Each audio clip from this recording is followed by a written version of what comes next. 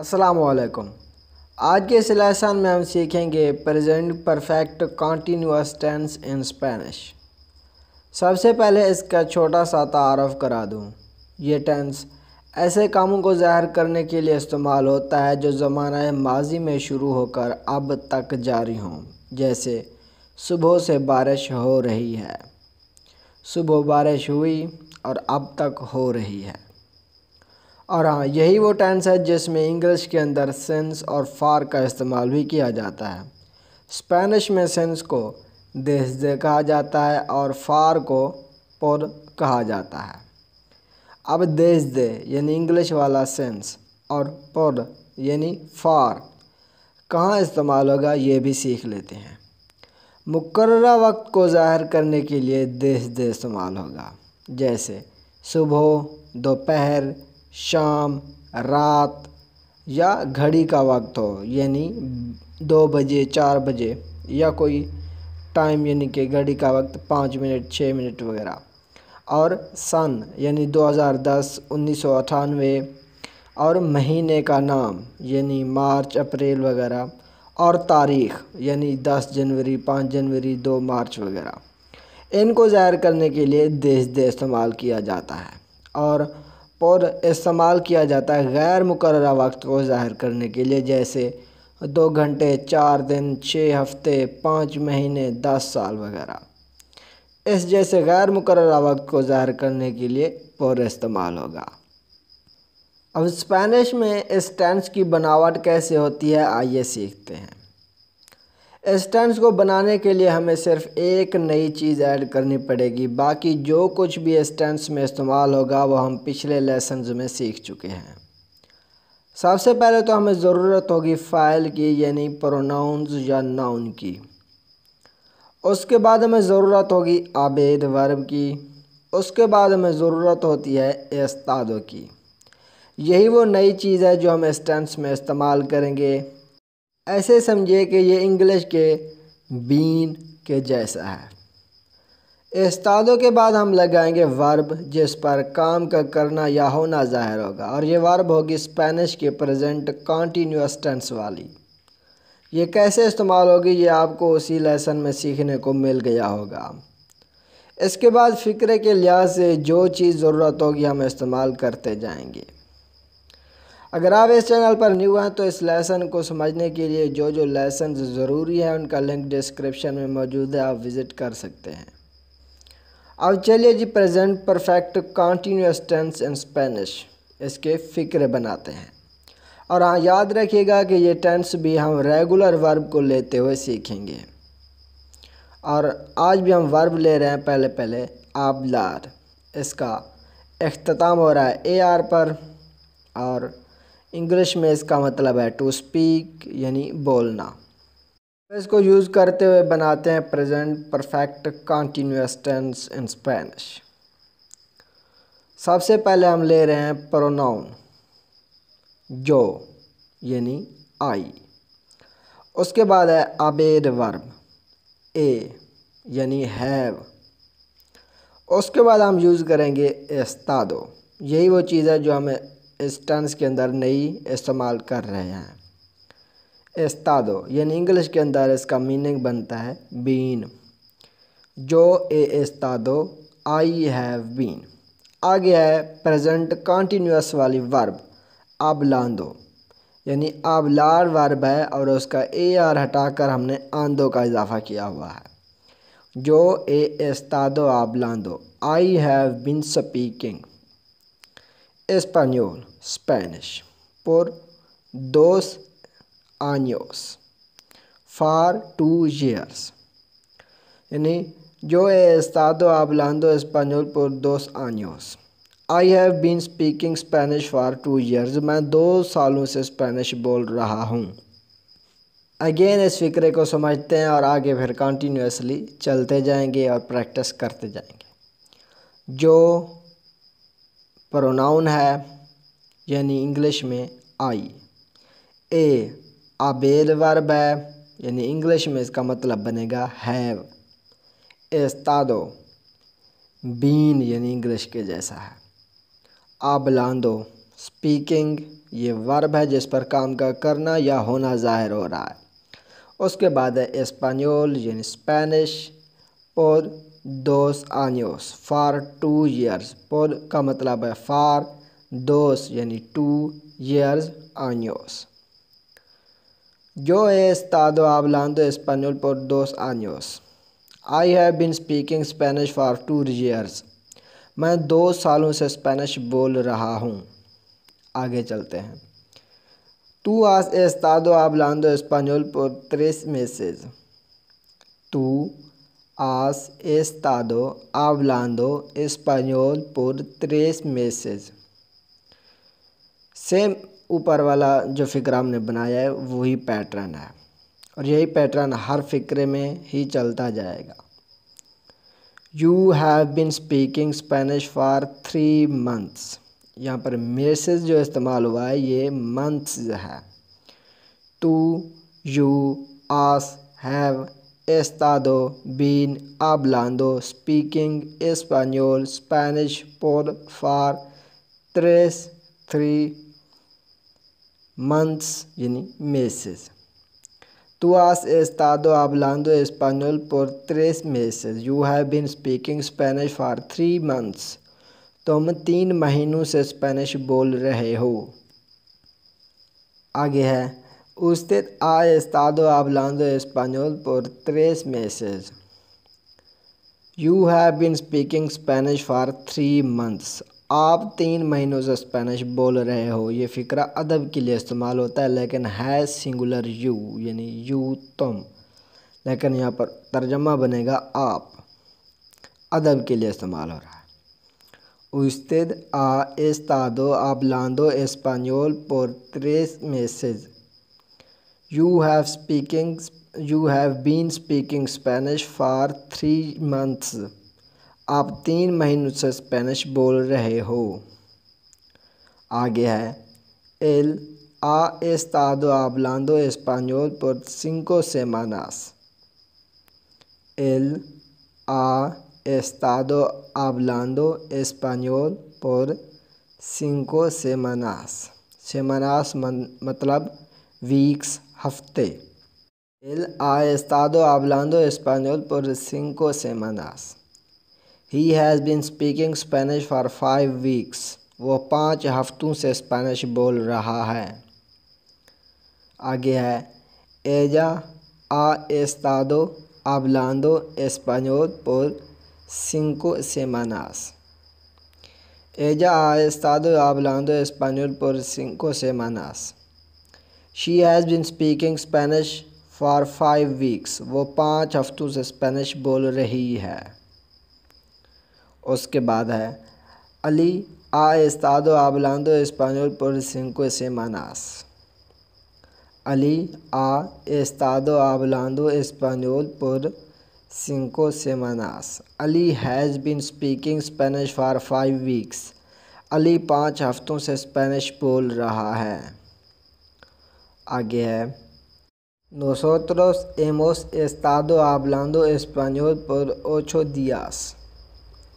Nosotros hemos estado hablando español por 8 días. We have been speaking Spanish for 8 days. 8 mean 8 यानी 8 días days. हम 8 दिन से Spanish बोल रहे हैं। आगे फ़ीमेल के लिए भी यही फ़िक्रा इस्तेमाल होगा लेकिन nosotros की जगह हम इस्तेमाल करेंगे nosotras। देखते हैं इसको भी। Nosotras hemos estado hablando español por 8 días. We have been speaking Spanish for 8 days. हम 8 दिन से स्पेनिश बोल रही हैं। फ़ीमेल हैं। उसके बाद है Vosotros habéis estado hablando español por 2 horas. Vosotros habéis estado hablando español por 2 horas. You have been speaking Spanish for 2 hours. Horas मतलब hours। तुम 2 घंटों से स्पेनिश बोल रहे हो। जमा है, यू प्लूरल है vosotros।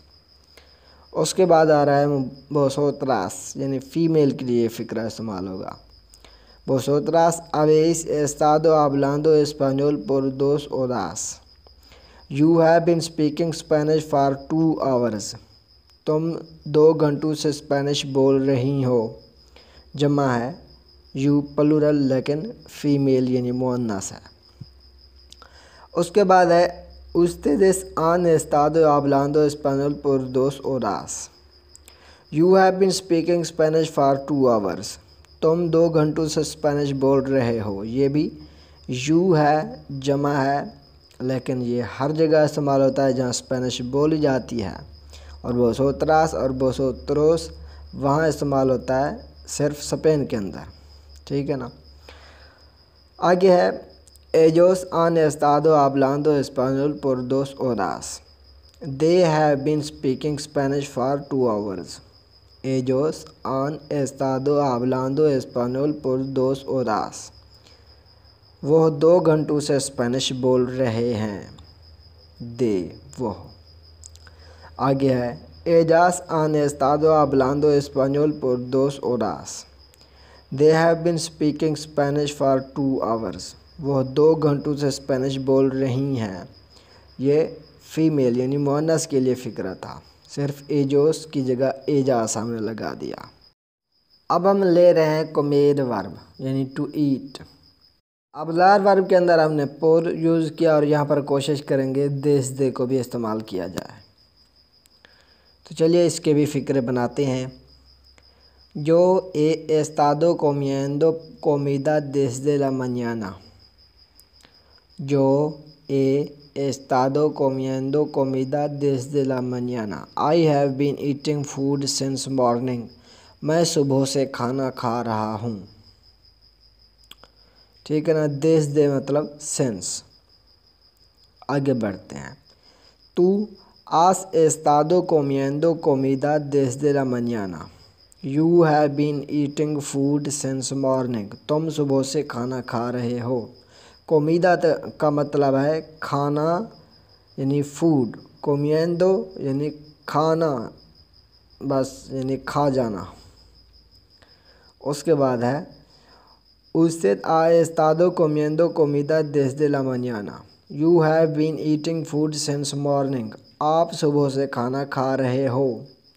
ये अदब के लिए इस्तेमाल हो रहा है। आगे है él ha estado comiendo comida desde la tarde। He has been eating food since afternoon। वो दोपहर से खाना खा रहा है। तारदे दोपहर को कहते हैं और तारदे शाम के लिए भी इस्तेमाल किया जाता है। इसका भी हम फ़िक्रा बनाते हैं। Ella ha estado comiendo comida desde la tarde। She has been eating food since evening। वो शाम से खाना खा रही है। यहाँ भी तारदे इस्तेमाल हुआ है स्पेनिश के अंदर, लेकिन हमने इंग्लिश के अंदर इसका तर्जमा इवनिंग भी किया है। तारदे का मतलब दोपहर और शाम ये होता है, यानी दोपहर के से शाम तक सारा वक्त जब तक रात ना हो तारदे कहा जाता है। आगे है Ali ha estado comiendo comida desde la noche। Ali has been eating food since night. Ali रात से खाना खा रहा है। इतना मुमकिन तो नहीं है, लेकिन हमने सिर्फ फ़िक्रे बनाने हैं, आपने समझना है। Ali ha estado comiendo comida desde la noche। Ali has been eating food since night. Ali रात से खाना खा रहा है। आगे है nosotros hemos estado comiendo chocolate desde las 2 en punto।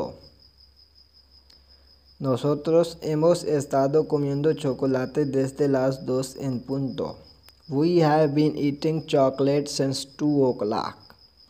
en punto का मतलब है o'clock, 2 जो लास है ये बस टाइम के साथ इस्तेमाल हो रहा है।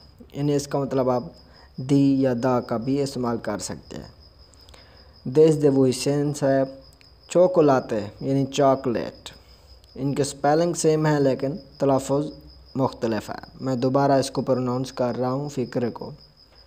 Nosotros hemos estado comiendo chocolate desde las 2 en punto.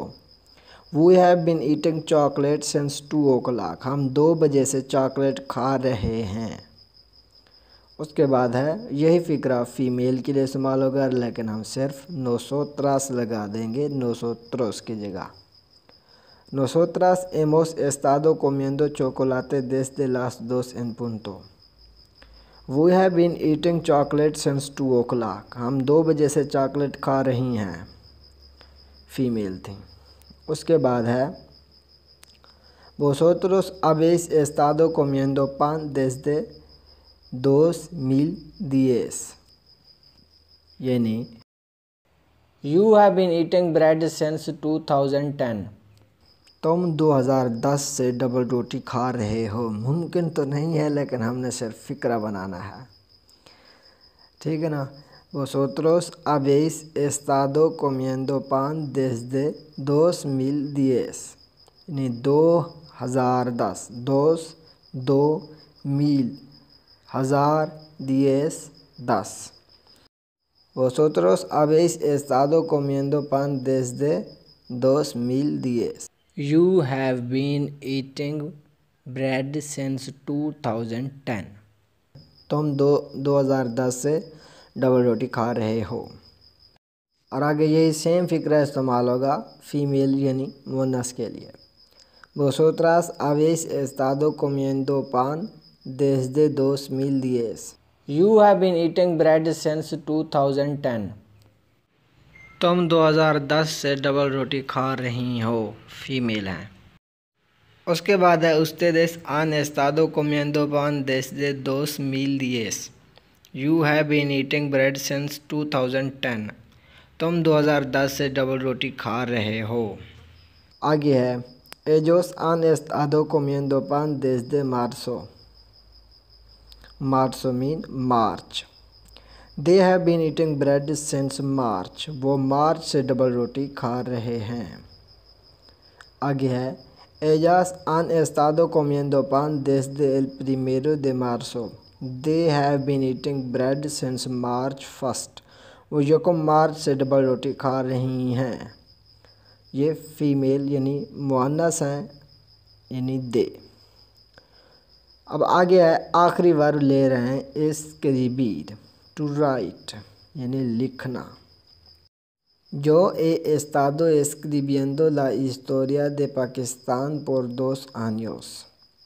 I have been writing the history of the Pakistan for 2 years. मैं 2 साल से पाकिस्तान की तारीख लिख रहा हूँ।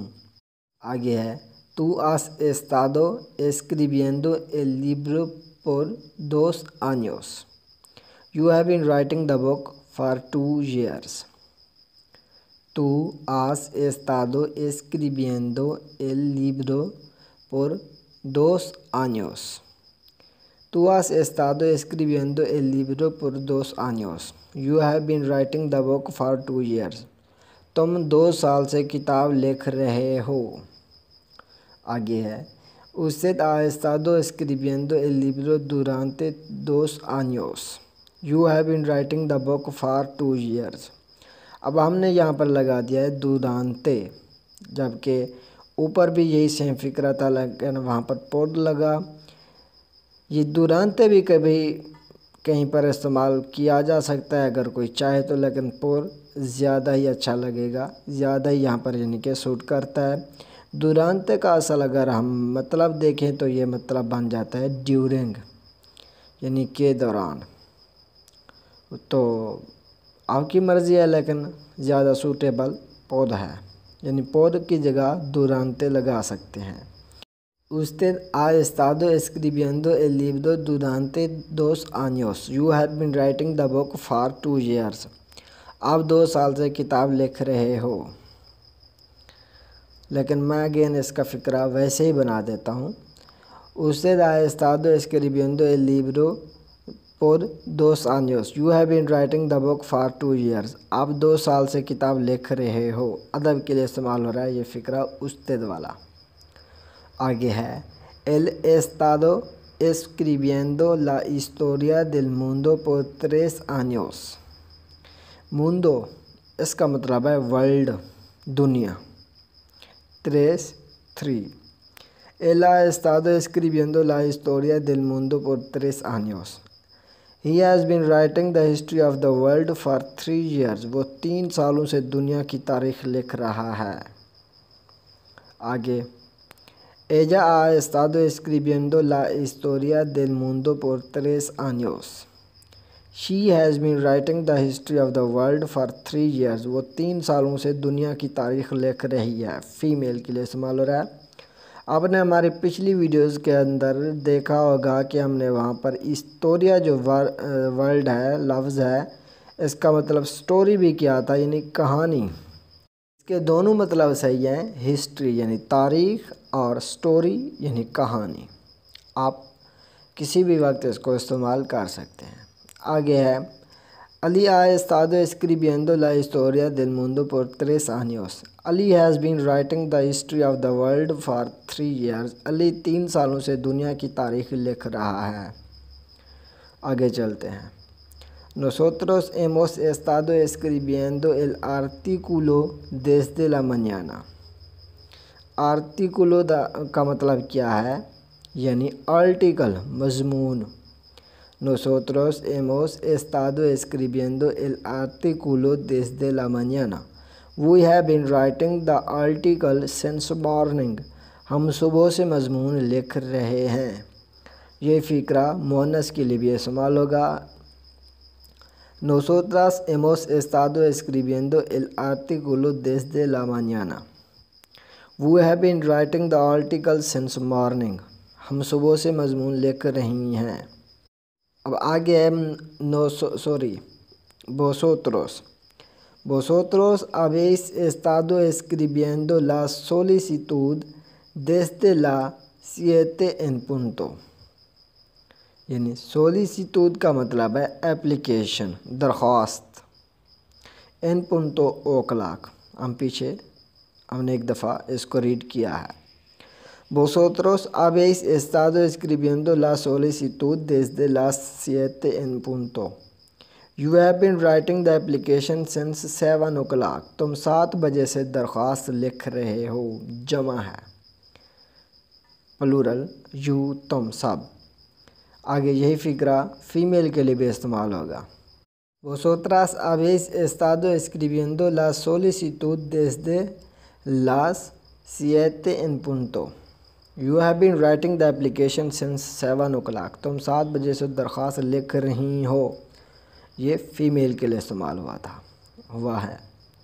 आगे है, ustedes han estado escribiendo la solicitud desde las 7 en punto.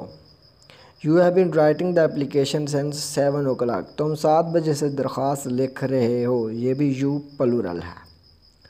आगे है, Ellos han estado escribiendo la historia de España por 5 años. They have been writing the history of Spain for 5 years. वो 5 सालों से स्पेन की तारीख लिख रहे हैं। आगे है, Ellas han estado escribiendo la historia de España por 5 años. 5 mean 5. They have been writing the history of Spain for 5 years. वो 5 सालों से स्पेन की तारीख लिख रही हैं। फ़ीमेल हैं। मैंने यहाँ हर फ़िक्रे के अंदर प्रोनाउंस को इस्तेमाल किया है। अगर आप चाहें तो ना इस्तेमाल करें, जहाँ ज़रूरत हो वहीं इस्तेमाल करें। ये था जी स्पेनिश का प्रेजेंट परफेक्ट कंटिन्यूअस टेंस। बहुत ही आसान था। अगर आपको अभी तक कोई डाउट बाकी है इस लेसन के मुतालिक भी, तो हमें कमेंट करके ज़रूर बताइएगा। मिलते हैं अगले लेसन में, तब तक अल्लाह हाफिज़।